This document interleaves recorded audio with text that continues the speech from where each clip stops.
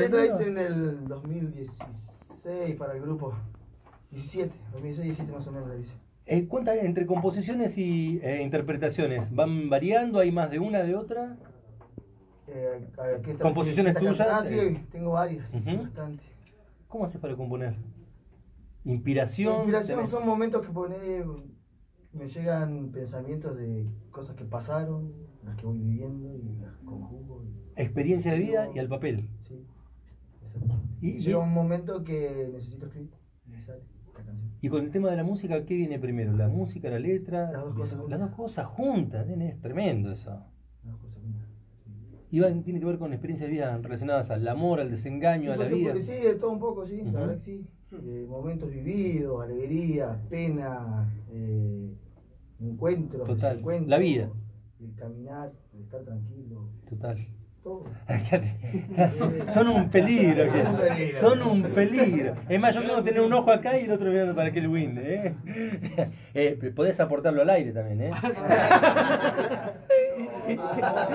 Tranquilo. 1 de la mañana ponemos la segunda parte. La suerte de gente que han llegado y nos dicen, o me han dicho, tomá una letra, te la regalo, es tuya, ahí poner la música. Qué copada. ¿Quieres cambiarle? Cambiarle.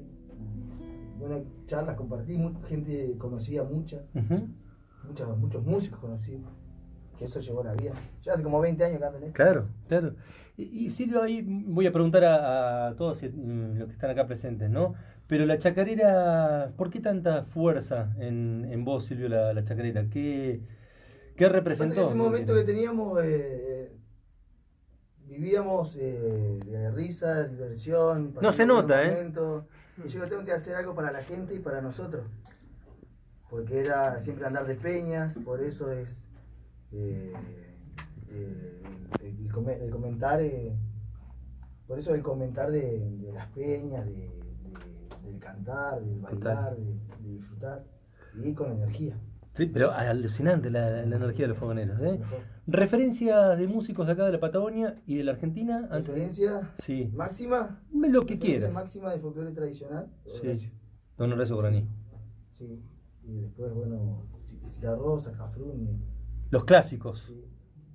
De acá, Abelardo, bueno, he escuchado la gente, Luis Rosales, yo vengo de la meseta, así que mucha. ¿De qué lugar de la meseta? Colán Coné. Mirá. Así que milongas también en cantidad, pero ya hoy en día, como estoy con esto, no las toco. Muy bien.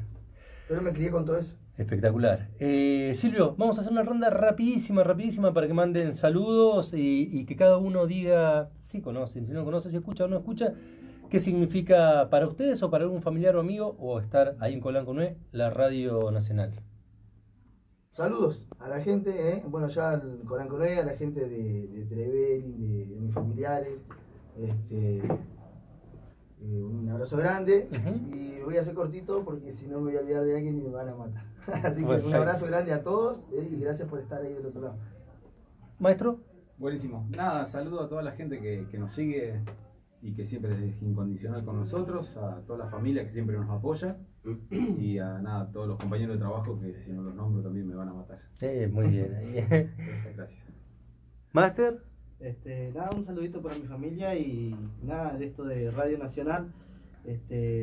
Nos criamos con la radio, para el Percy fue uno de los medios muy importantes para la comunicación, así que fue muy importante Radio Nacional para el Alto Río Percy.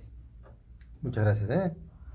Bueno, un saludo para toda la gente que escucha, llega mucho al campo, yo también soy originario del campo, así que siempre escuchando la M. No llegaba tanto la nacional allá a mis pagos. ¿De Lagunita era? Laguna Fría. Laguna Fría. Pero bueno, después sé lo que es una radio, una AM, que es la que llega al campo, así que un saludo a toda la gente que escucha la AM.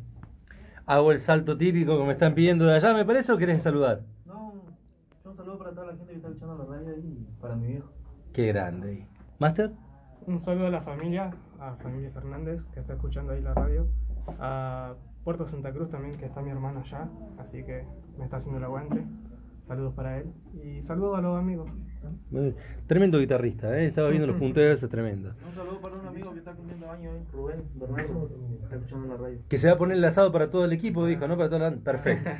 Gracias, Nos vamos yendo.